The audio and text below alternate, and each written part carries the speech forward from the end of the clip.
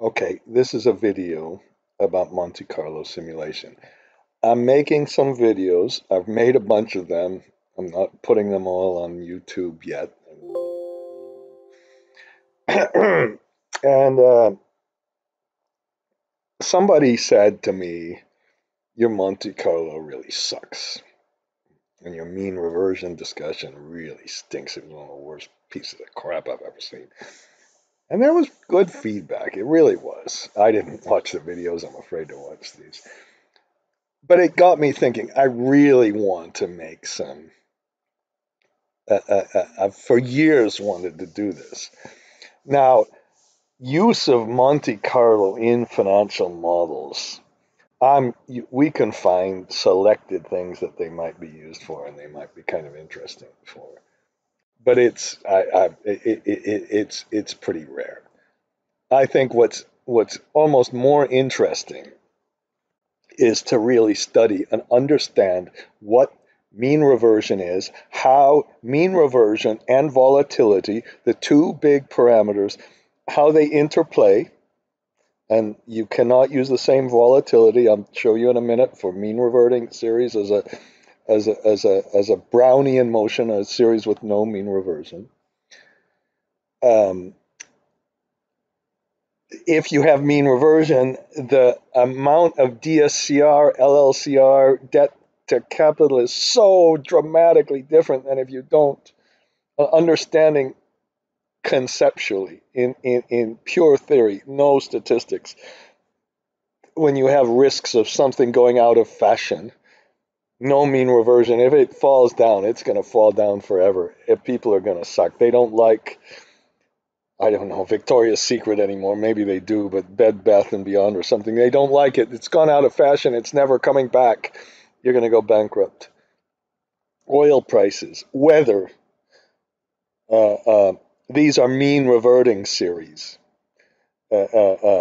Stock prices are almost pure non-mean reverting series. And I want to show you in this video how this basic equation, we'll show you, we'll go through some just normal kind of, I said normal, we'll go through some a regular kind of issues, okay?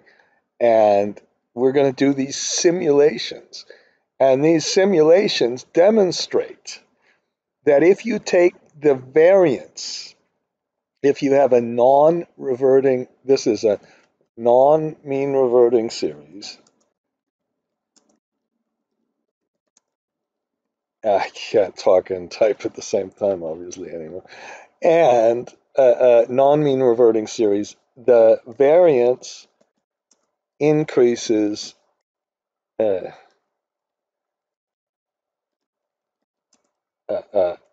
with directly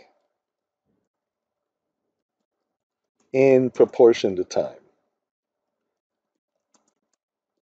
So I'm going to show you that if you take the variance of a time series, and we'll talk about what I mean exactly, okay, here is the variance over one period. This is the variance over two periods. This is just volatility, if you want to call it that, volatility squared, excuse me. If you take the square of the volatility, you can see that this is about double this. Not exactly, it's 1.96.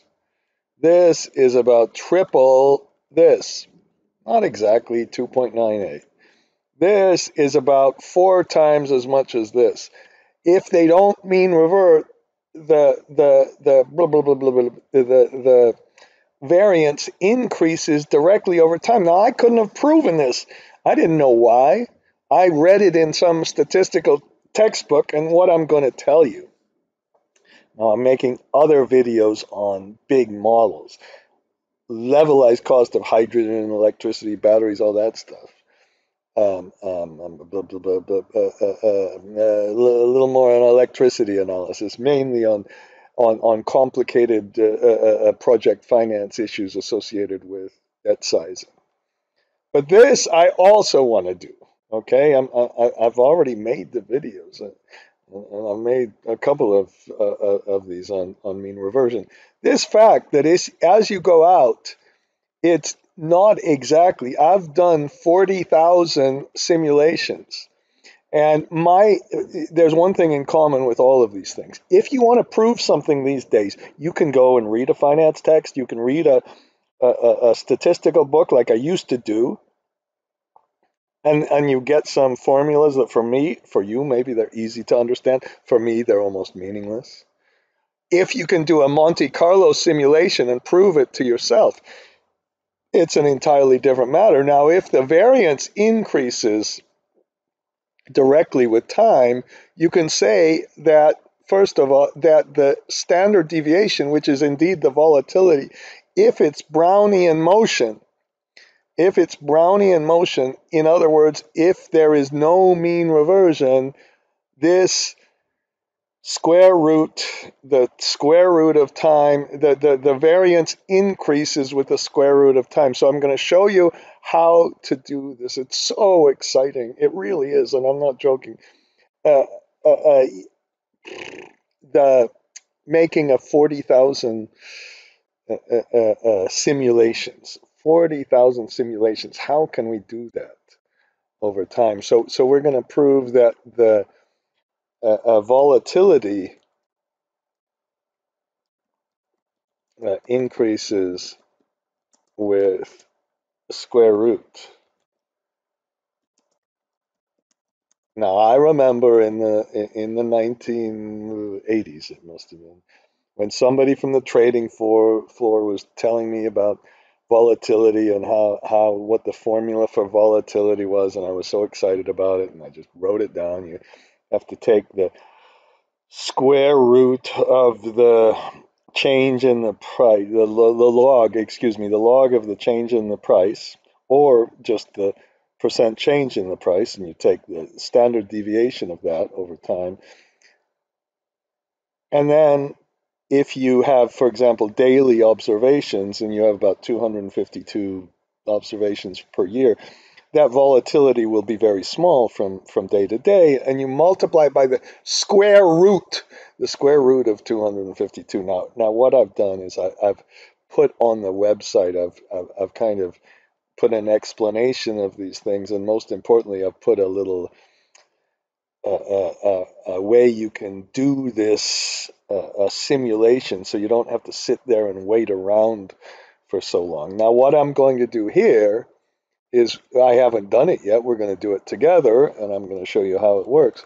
We're going to put a mean reverting series with 100% mean reversion.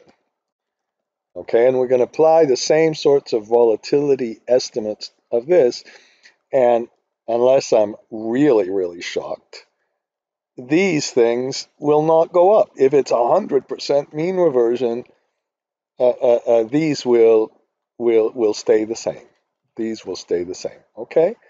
Now, okay. We let's see. We'll write that down as we do it, and I'm going to show you how to run the macro to do this, and then I'm going to make a simulation for Alt EM, and we'll create a copy, and we'll move this to the end. I hope is this. Okay, and that's another 40,000 variables times God knows how many time periods, and it's taking a little time, especially since I've got the recording thing on, and we'll call this simulation number 4. And in simulation number 4, we'll put mean reversion with 50% mean reversion. Now, here's, for me, this is the really big deal. When you look to see, well, I want to compute this famous mean reversion factor, this kind of autocorrelation factor. And when you look for how to compute it, you've got the augmented Dickey-Fuller test. And you're supposed to make a regression of this period, the change in this period against this period minus the last, what is it? well, why is it the change in y times y minus 1? That's what the change in y is. And then you're supposed to make it as a function of time, and you're supposed to check if b equals 0 and all of this bullshit. Excuse me for saying that. If I want to really have a test whether something's mean reverting, I can do a simulation. And in my simulation, then I'm going to put a 50% mean reversion in here, and I'm going to let my simulation tell me in a completely backwards way, if I have mean reversion here of 50% instead of 100%, what excuse me, what happens to this relative increase in the volatility or the standard or the variance or the volatility or standard deviation over time? And then I can look at annual, I can look at daily stock prices. I'm going to do that in another video. I've got other videos on temperature, and I really do. I hate to admit this, but I do kind of have fun with this stuff. And turn the video off if you're totally not interested in this kind of stuff. Okay,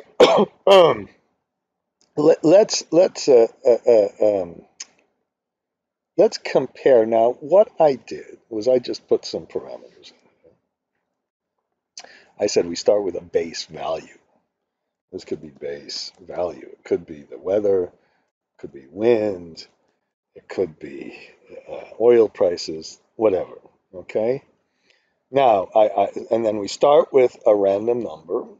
Okay, and then we take a normal distribution against that random number. And just if if you can't remember some of this stuff, which I can never really do, if I have a volatility, remember now volatility, annual volatility, which is the STDV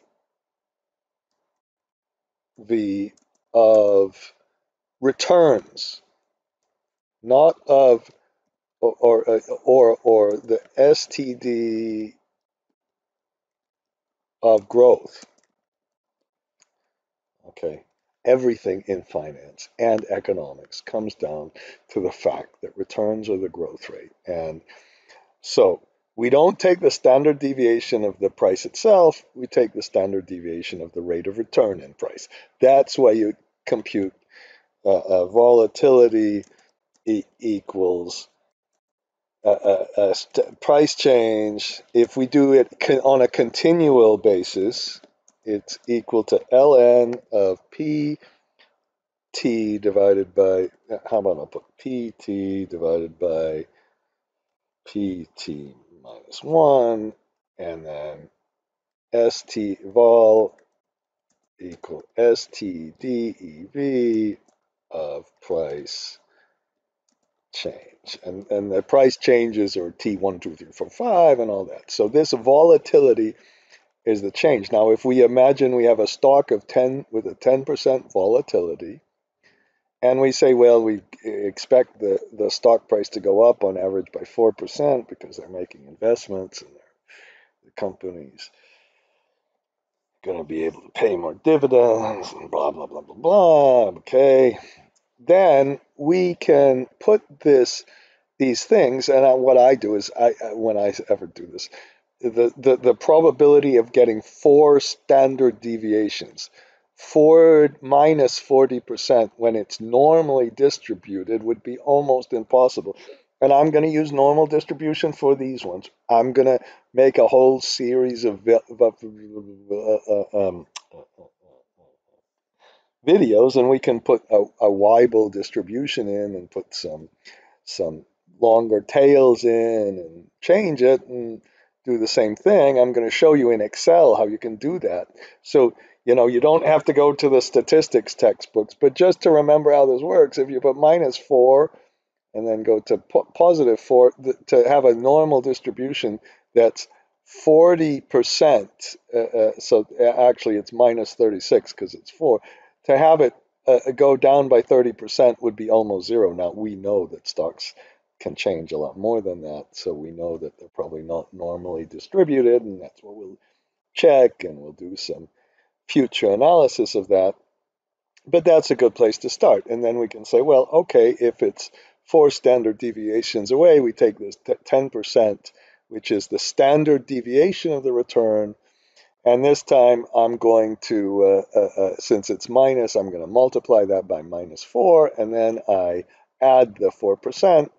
And then we can get if we just put in Excel what the normal distribution is, and we put a little 1 here so it's cumulative, we can get that the probability of that it's basically 0. The probability of this is 0.1%. When we get up to 1%, it's about 2.25 distributions away from the mean. So there's a 1% chance that, or 1.22% chance that it will be 18.5% or lower.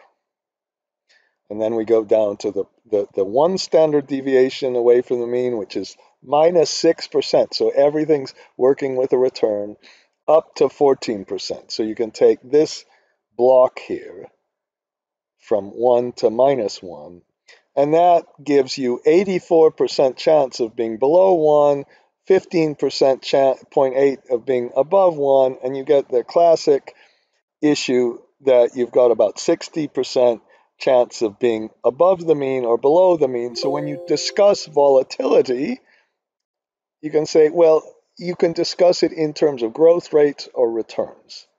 And what's that you can say, if we've got an expected return of 0, then we can say 10% above or 10% below, there's 16%, 68% of being between that. And if we put a 20% volatility in, and all I've done is graph that, it doesn't mean really much, then you get the bigger chances. Okay, enough of that. Other people are better at making this kind of crap. Okay, now the other thing we can, so then we put in this volatility. So what we do is we say, okay, once we have a random number, it's as if we're starting with this probability, this probability here. You give me a probability, and then instead of me putting a number in and giving you the probability, I give you this probability, which you notice it's between this, well, let's do it with a cumulative. It's between 0 and 1, this cumulative normal. I'll give you this probability. I'll give you some number here, and then you tell me how many standard deviations away from the mean it is. So I start with this. The random number happens to go between 0 and 1, and then we can put a standard inverse, and that gives us it gives us the standard deviations away from the mean. Okay, this should be STDDEV away from mean. Okay, so if we ever had a -4 or +4, this is a really very low probability event. This random number gave you almost 0, and this was a really, really high. This is a bizarre one where it went down and then back up. And I don't think there's any special, there better not be any special thing in Excel where if they're independent. Okay, I couldn't get that word out. All right, now once you have that, then you can multiply this by the volatility, kind of like I did in that other sheet. Okay, and then we can, that gives you the multiplied by volatility, and that gives you the percent change in price. Okay, and that's if there's no mean reversion. Now, if there's no mean reversion, we can do this whole business. We could either take the last price and multiply it by 1 plus the change, or Notice it's supposed to change, or we can say, no, no, that last one assumes that the price change occurs at the very end of the period. But instead, we can say, no, no, no, no, no, let's make it a continual price change. So let's raise that, we take the last price, in this case, this number, and we raise it, we take e to the percent change, and that gives us the discrete versus the whatever, continuous. And then we can perhaps press Alt F1, right? So I've got to press function of Alt and F1, and then we can look at I'm going to call this our Brownian motion, okay? It's interesting how there was a much bigger difference. I'm going to put it, how about instead of being, fuck, sorry, no mean reversion. Okay, and then I guess on this one I have to if I calculate this,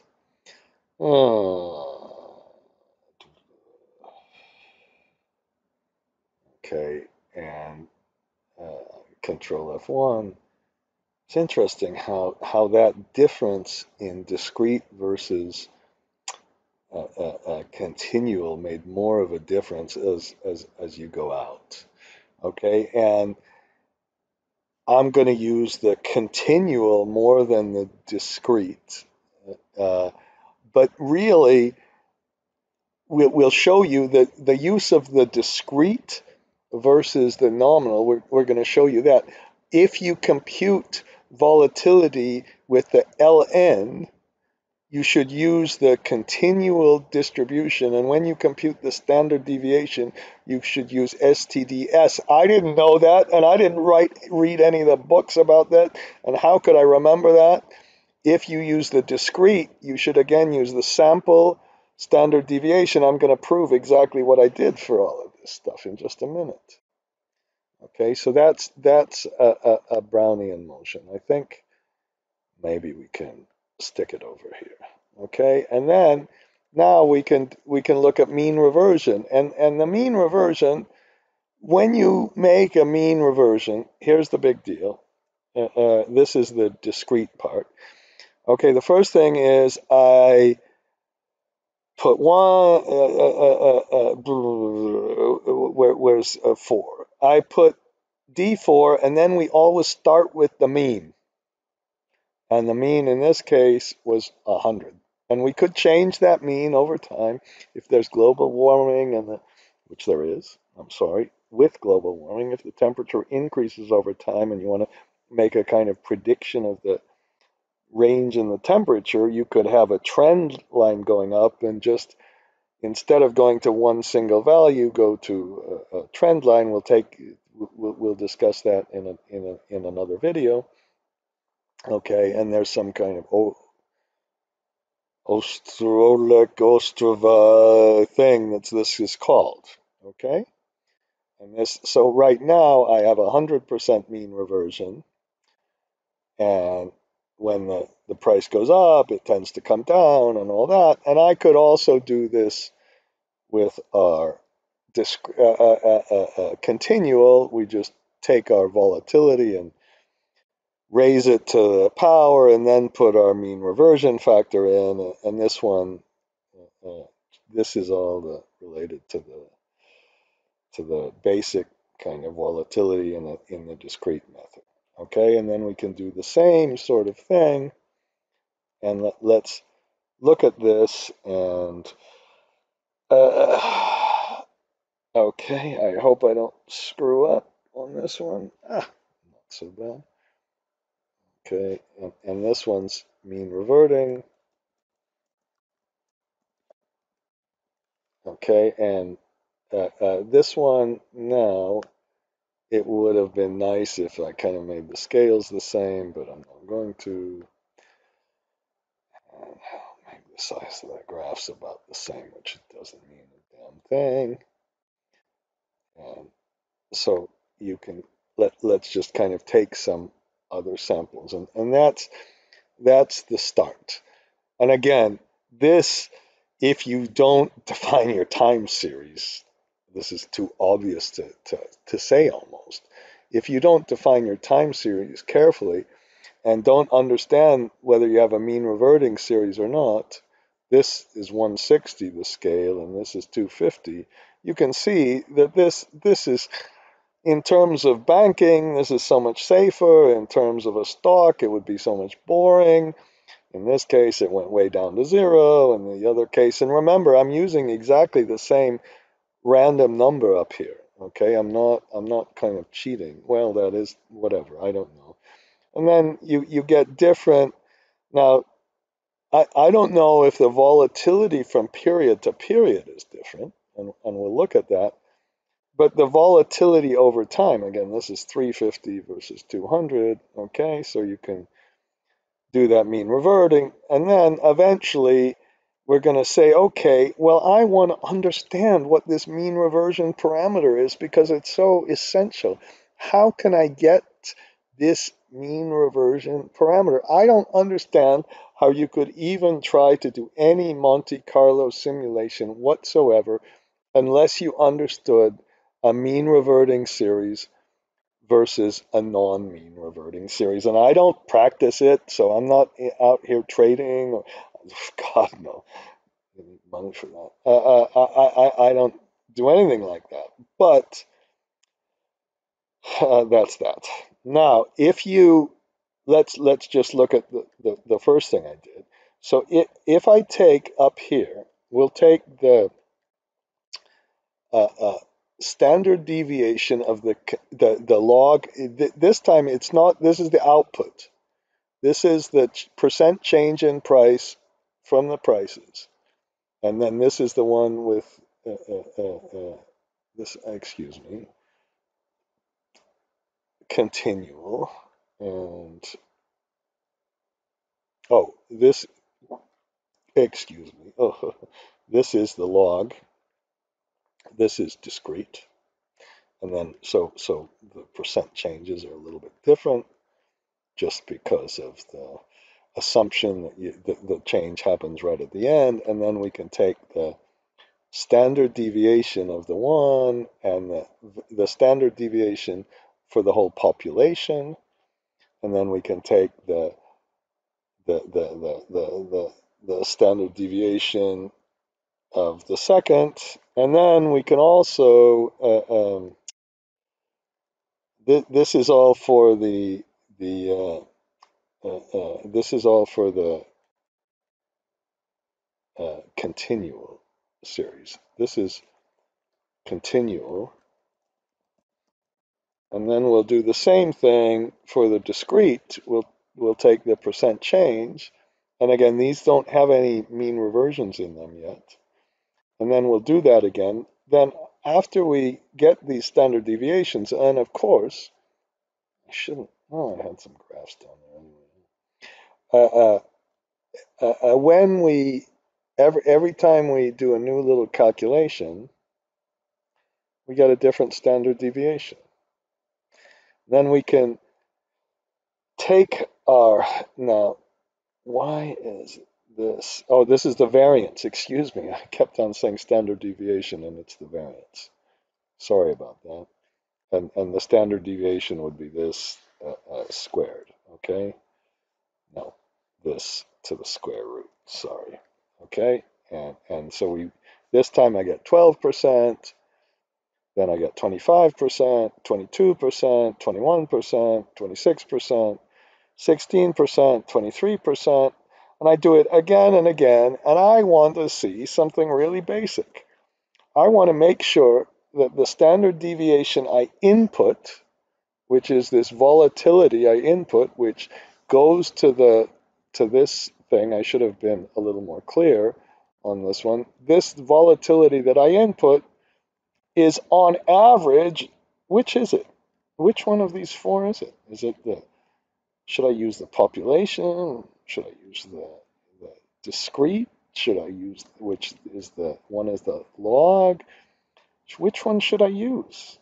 So we do this, and then we get, now what I did here is I said, let's do a 40,000 simulations. Now, when I don't have this, you're not going to perhaps believe me, but when I don't have this video switched on, if I click on this, and it'll go through 40,000 deviations, and up here, I said, well, where's excuse me. This just prints out all of these 1, 2, 3, 4, 1, 2, 3, 4, and each one of these has a little range name: volatility 1, volatility 1A, volatility 2, volatility 2A, 3. So there are 4 times 2 is 8. So there are 8 variables, and then you make a little macro, and this time if you're a little bit more careful, the biggest thing you can do in all of this is make this application screen updating false. That's almost too obvious to say. But if you, and then I delete this, and I make a new range name, and when I do this, I make I make a dimension on this output range, which is all of these numbers. So I want to be able to change this from 40,000 to 60,000, and I want to get all of these together. Okay, and let's make it, God, let's make it 80,000. I'm gonna have to switch the thing off when I do that. Okay, I want to make it so we can do enormous kind of simulations like this, to be really careful. And what you do is you make this output range, and then you make this into a variable, so you don't write out all of these 80,000 at the same time. That's the big deal. So you put this thing called redim. You got to make this as a variant. I kept on getting that wrong. And then you do a redimension, and this range simulations, well, that's just this 80,000 over here, okay? And after you do that, then it's going to go around for this 80,000, this range simulations. And then the big trick is, after you're finished, it's not writing anything out, and it's going to write them all out in one go right here. And that's a lot faster, a heck of a lot faster. The slowest thing you could do is write them all out. This really slow thing is to turn the updating, application updating off. So what we do here is we click on this simulate, and then it should take not very long. Now, it took actually a touch longer than I thought it would. The Note that this, with 80,000, we get exactly the 20% that we input. We get, but it doesn't, if we use a continual time series and use the variance of the variance of the sample. If we use the variance of the population, it doesn't give us quite the same thing. Then we can, on this one, we can use if it was a continual and we used the discrete, it doesn't give us exactly. This was kind of interesting. We used a population and we got something, but really it's this one. Okay, it's this one that's the good one. And down here, if we use a discrete time series, we should input so this one should be, we should compute vol with the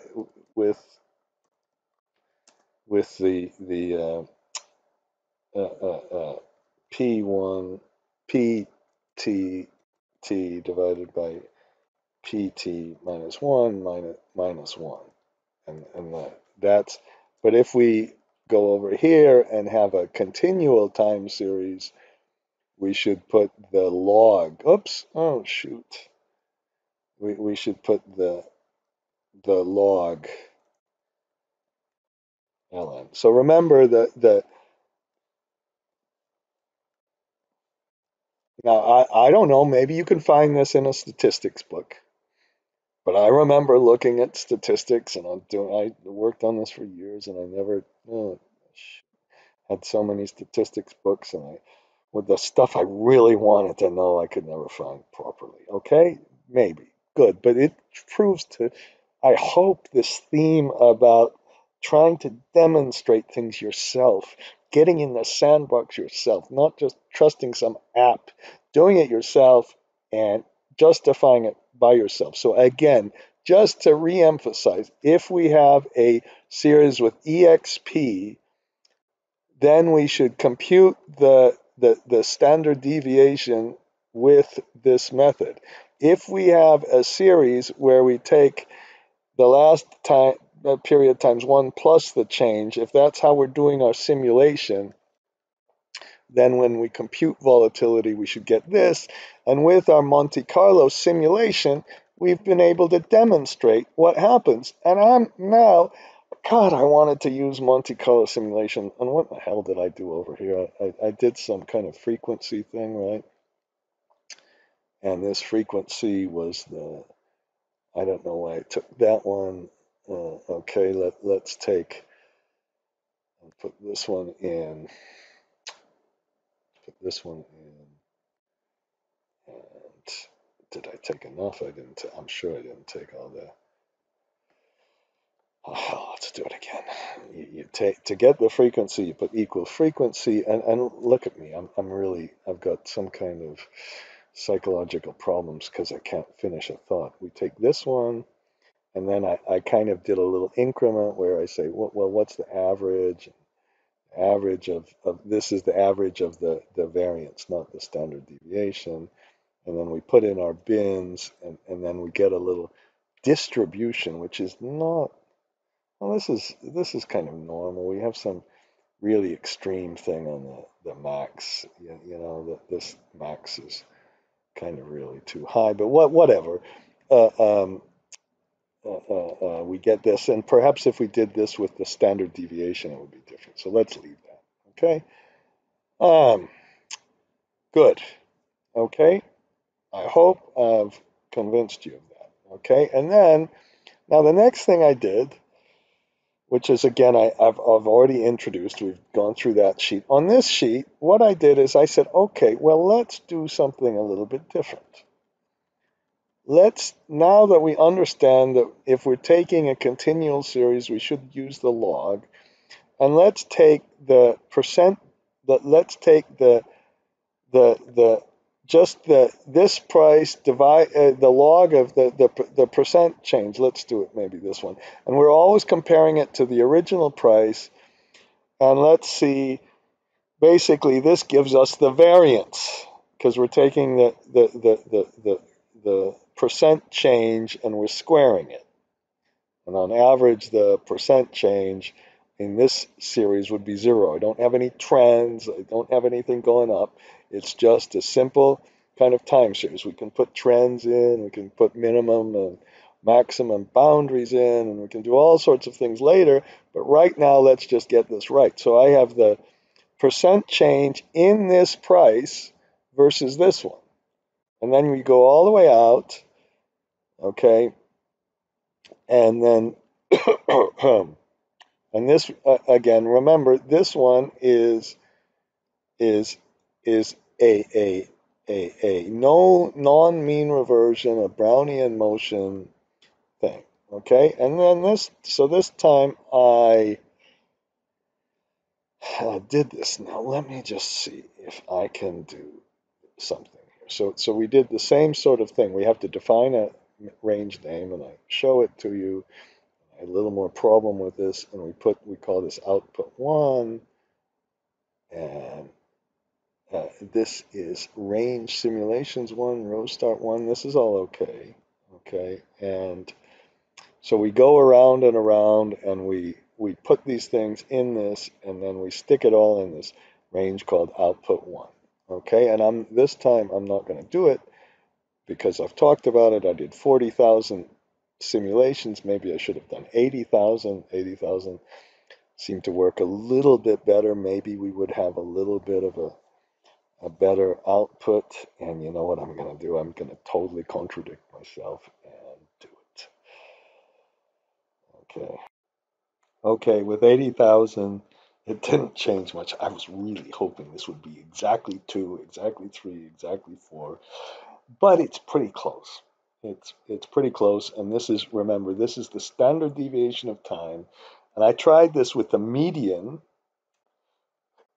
So I took the median variance and compared this to this one, and took the median, the average. Remember, it was the percent change expressed as a log squared. You remember? So this is basically the variance, and maybe this is why. Is this a little bit off? Can't believe that would make any difference. But I'll do this anyway. Okay. Yeah, we were just taking blank numbers anyway. So, and I hope I go to E1006. E1. Well, maybe did I take them all? Just a minute. Let's put another 0 in there. I'm not very good at this. I think that might have changed things a little. Ah, it did. Look at this. Ah, very good. Ah, how exciting. And then I better, for the median, I think I already put them in, but let's do this. I think I already have the extra 0 in there. Oops. Okay, maybe I can't do anymore. Okay. All right. So this, again, this is very close to the median. And we demonstrated this crucial point that as you go further out, the variance increases, and it increases in the variance, not the standard deviation, increases directly in proportion to how many years there are. So that's why you have to take this famous formula, which is the volatility. We'll put annual volatility equals period volatility. So if you had a day day by day, you'd multiply it by the square root of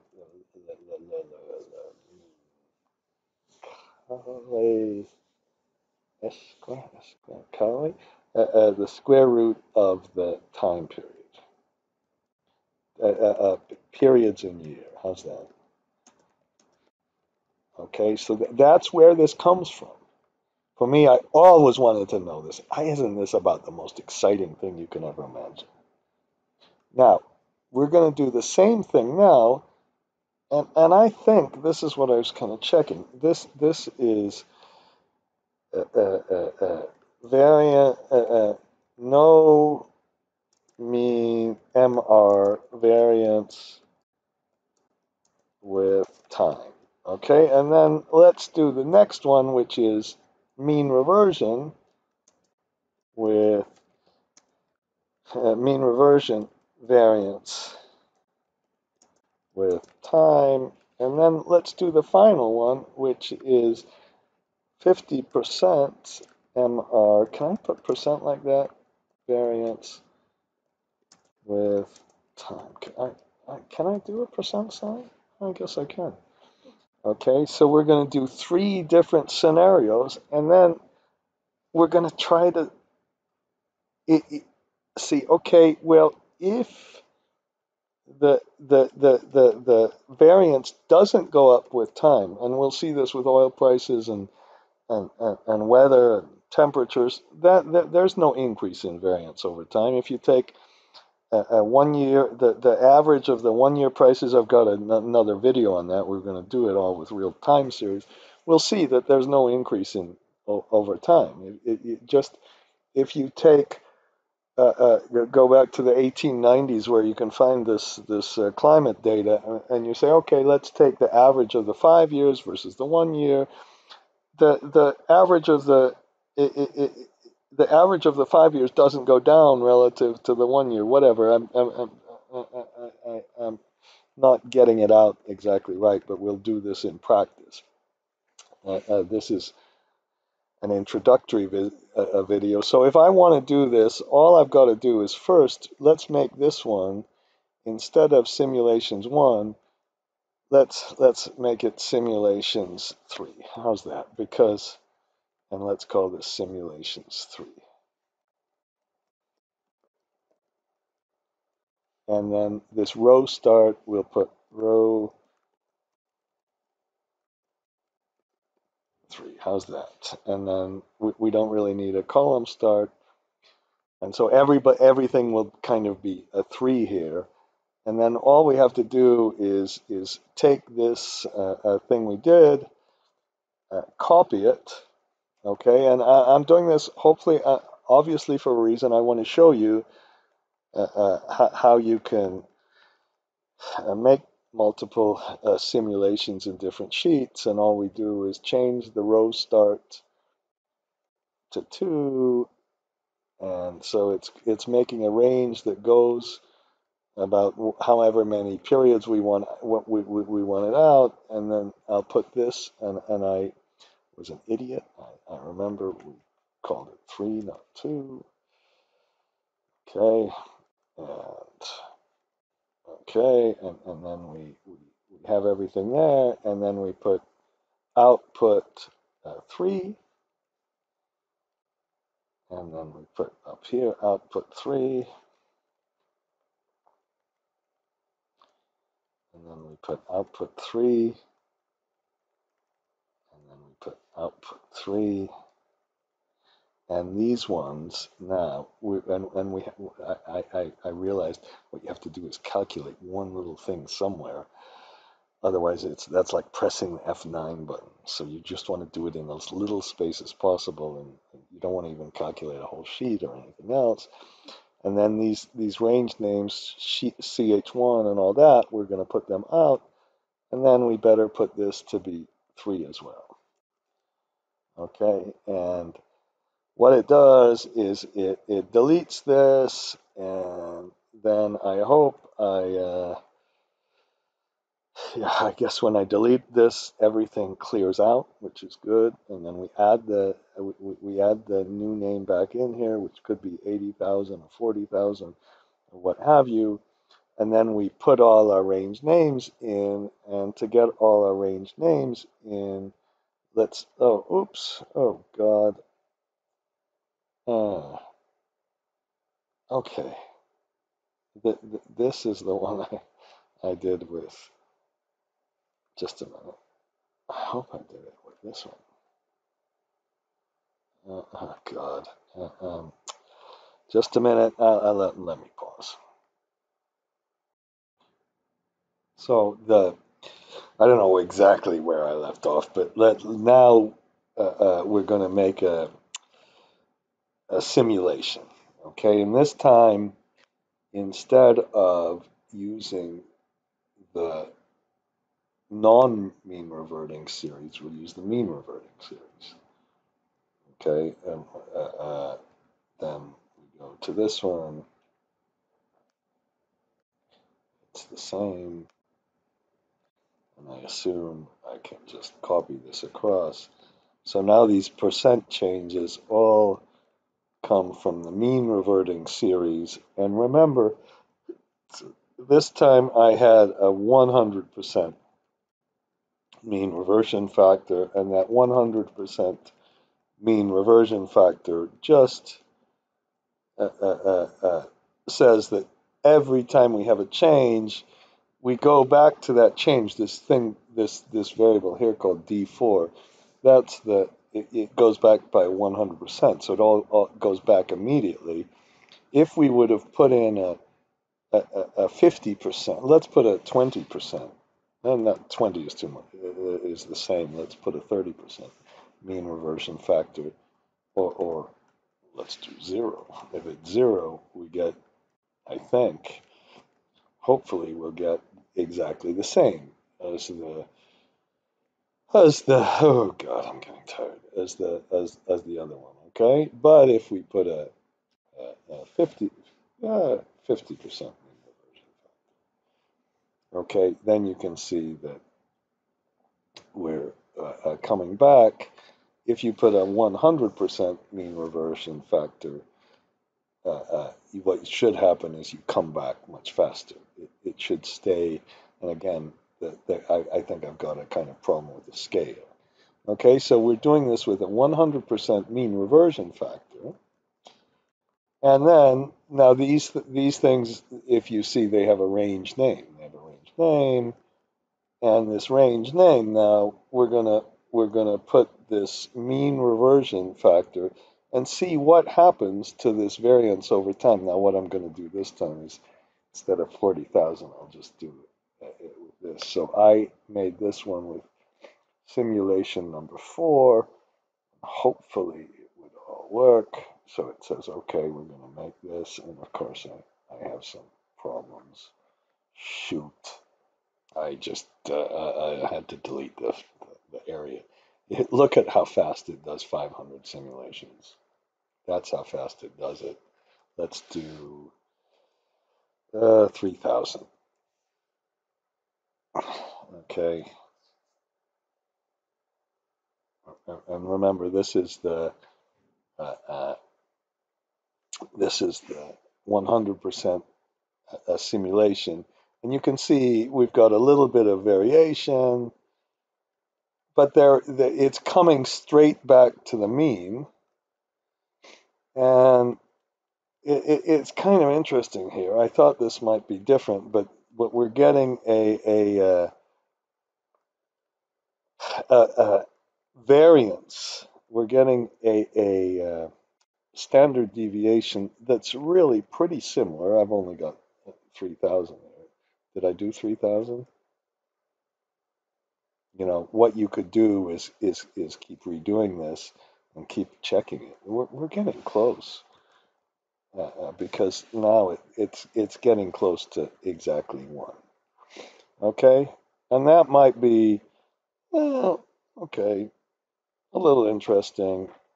Uh, and I'm going to do it with many more simulations, and we can see that when we have 100% mean reversion, if we so let's pretend that we had daily prices, and if there was 100% mean reversion, that means as you maybe it's weather, let's say it's daily temperatures, and that means if you did this on a daily basis, or this or you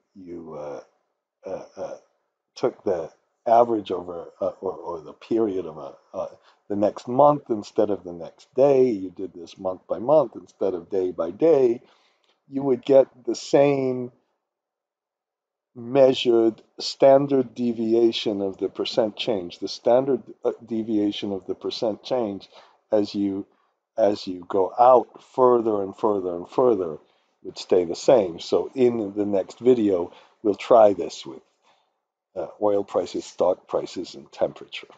Those are my 3 examples. Oil prices, stock prices should be close to Brownian motion or no mean reversion, maybe not.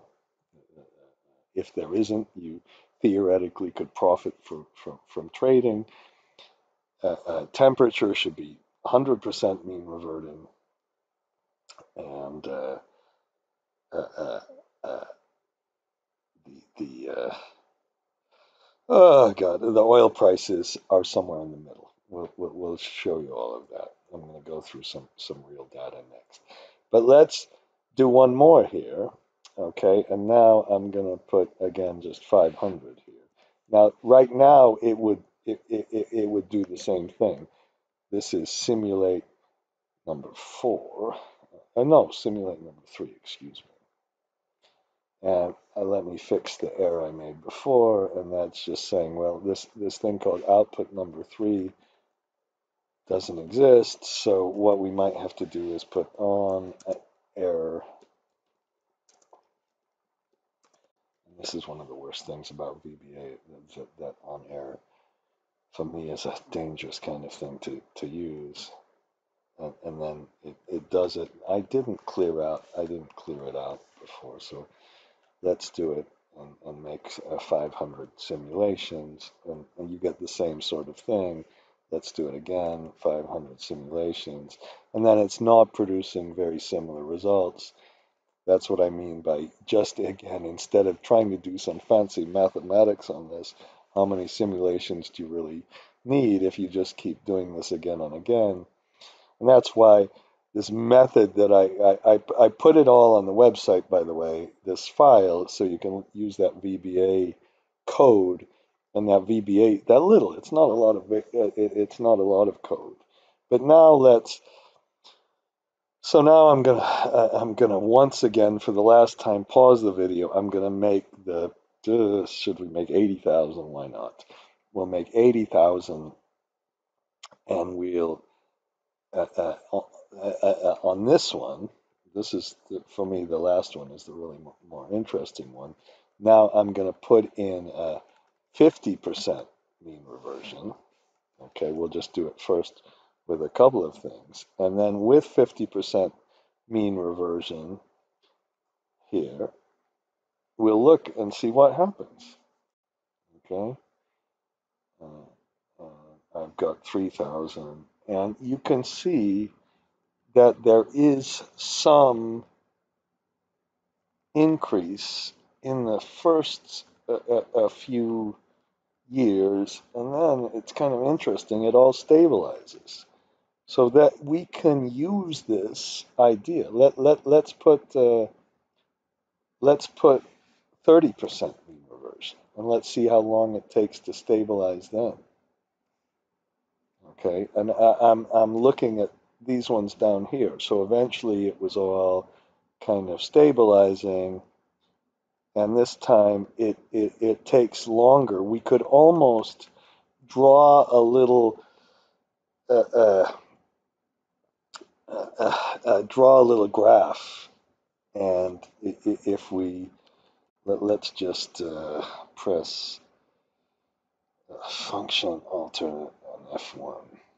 Okay, and we can, if in the observed series the volatility is evening out, we can kind of look at this and pick out for 50% mean, if we have the volatility leveling out, should we use does that imply 50% mean reversion, 30% mean reversion? We get this data. We get this data, and we essentially fit it. That's obviously a subject for the next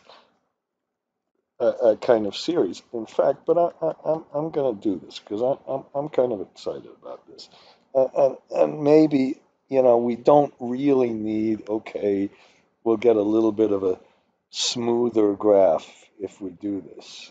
Okay, and let's put the mean reversion in here, and let's put what it is. So again, when we look at the data, and compute the volatility, if the volatility straight away it doesn't increase as you make a longer series. If it doesn't increase, you can say, okay, there's 100% mean reversion. If it directly increases with the time period, when we did this, when we have twice as many time periods, if you go out 2 time periods, does the volatility go up by 2?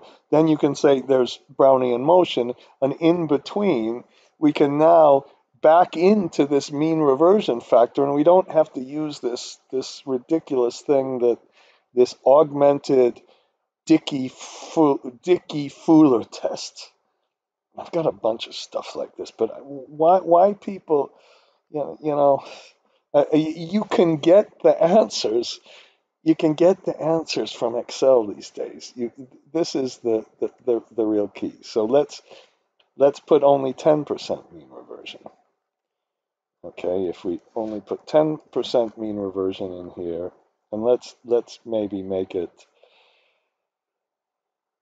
uh, uh, let's make it 7,000. Oh, maybe it won't be so slow there. And let's simulate that. Okay, how long is it taking? Now it's taking a little bit longer. Shoot. Okay, and we could compare this. Let's do this. Let's compare the one with no mean reversion to that. So remember, I think I took this kind of series. Okay, I can't remember exactly. I hope I did. Okay, and let's cut this. It says 50% mean reversion. Of course, it's not. Uh, I'm really excited about this. We can back in to the mean reversion, and right now we let me for once put the scale. Oh, what should I do? Does this one do it? No. Oh, fuck. Where's the stupid thing? Oh God! Come on! Oh, come on! I just want the scale. Okay, all I want to do is format the axis and put the top at 4. Okay. All right. So we can. There's our even with pretty small mean reversion. Even this mean reversion was only 10%. We're getting, a very, very different pattern. We're getting a very, very different pattern. I'm going to put this, I'm going to make this 20% mean reversion and do it for, the 50,000 periods. Okay. It should show you that it's very dangerous to assume just a Brownian motion for series. This is no mean reversion.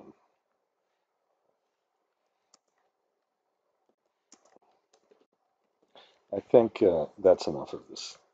The only thing I'll do is I'll switch this video off and do the more detailed ones of 20%, and then show you that, and then the file will be on the website. Okay. Okay, this is the end, the real end. So with 20% mean reversion, when you take the variance just from one period to the next, uh, we get our 20% mean reversion. Sorry, yes. When we take it from, or this is the square root, excuse me. Okay, that's our volatility. And it's not exactly the same as the volatility in the case with no mean reversion, which came very, very close to 20%. I get a little bit higher of a number. That we'll deal with that when we look at the real data. Okay. But then as you go to the first period, there's a 1.28%, the 28% increase, whereas I haven't finished this one. There was a 42% increase. Okay, that's not a big deal, but and then you get to the second one, there's a 42% increase versus a 74, and then you get 150, and then it completely stabilizes. So we have to look at the data. When we look at stock price data, and we're dealing with either daily data or monthly data, we have to see if the variance keeps increasing over time, uh, or uh, or whether it stabilizes. Okay, and I haven't done it yet. It's just an idea right now, and I'll make another video on that after I make a couple of the other ones on levelized cost, on